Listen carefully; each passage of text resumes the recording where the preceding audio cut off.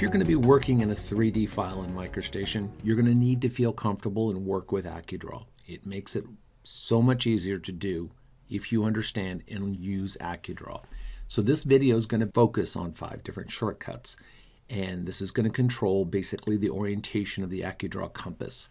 Now the view that I'm in is currently in illustration mode. AccuDraw works no matter what, but I'm going to switch this to wireframe and do Shift, right click.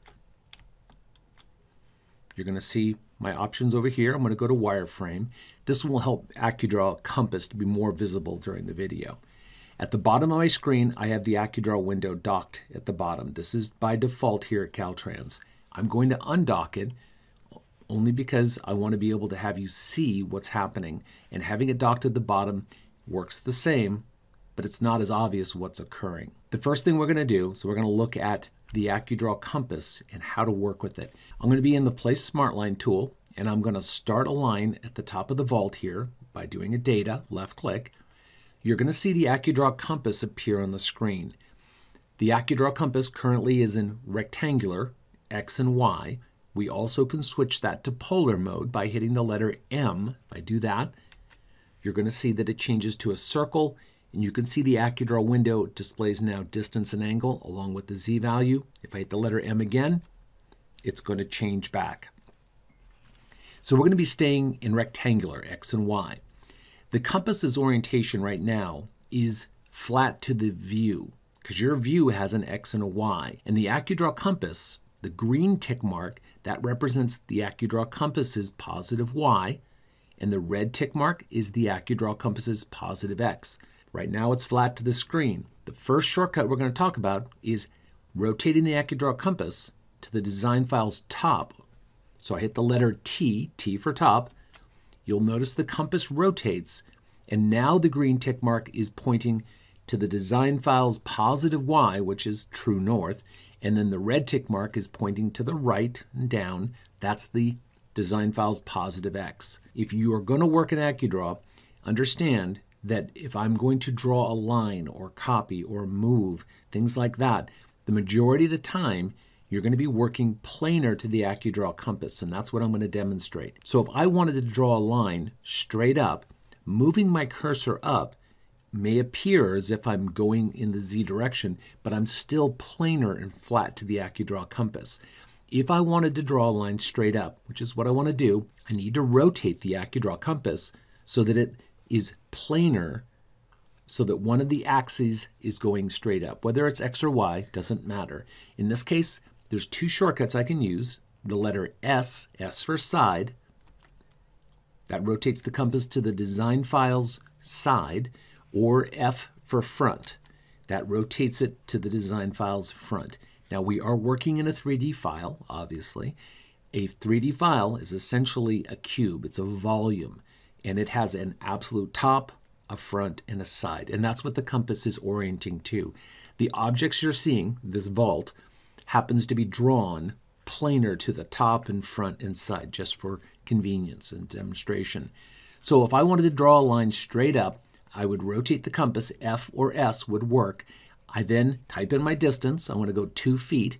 I'm going to do a data. You notice the compass rotates, which is normal. You'll see my positive Y now is going to the left and positive X is going up.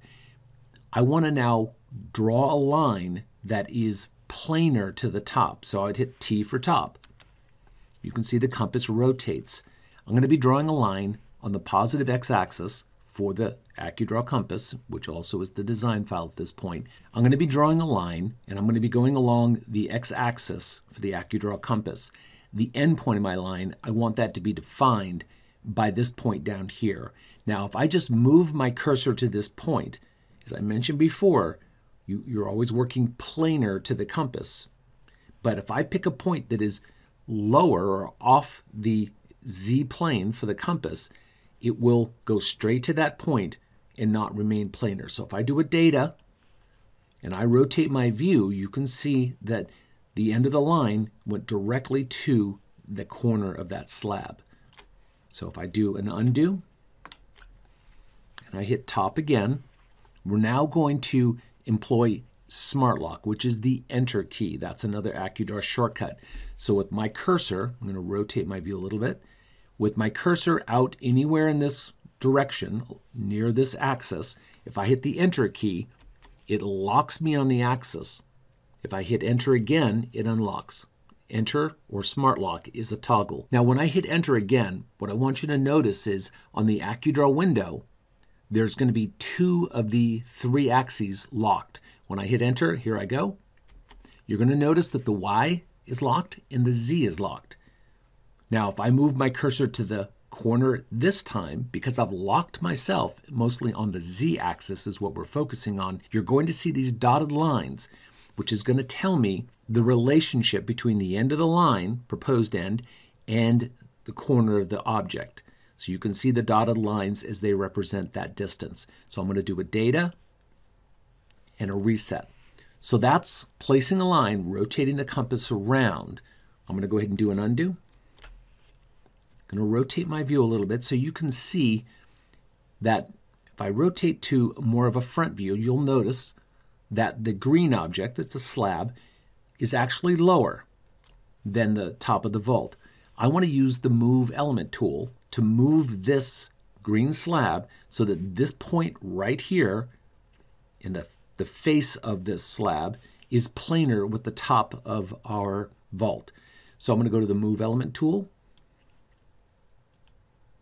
I'm going to select the point that I want to move it by, and this is going to be the corner. I'm going to do a data. You again see the AccuDraw Compass appear. It right now is in the top orientation. So I'm going to hit F for front. You can see it rotates around. I could have again hit S for side.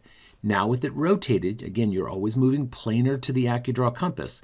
I move my cursor up, employing Smart Lock again. I hit Enter. I'm now locked on that axis. I can now pick this point on the top of the vault to define the height that I'm moving it straight up. You can see the dotted lines. It gives me visual confirmation of where it's going to. I can then do a data. Now if I rotate my view around, you're going to see that those two are planar to each other. So that's working with the AccuDraw Compass, and that was T for top, V for view, S for side, F for front. We also looked at the Enter key, which is called Smart Lock, which allows us to lock on that compass. So we're going to be exploring more AccuDraw shortcuts in the following videos.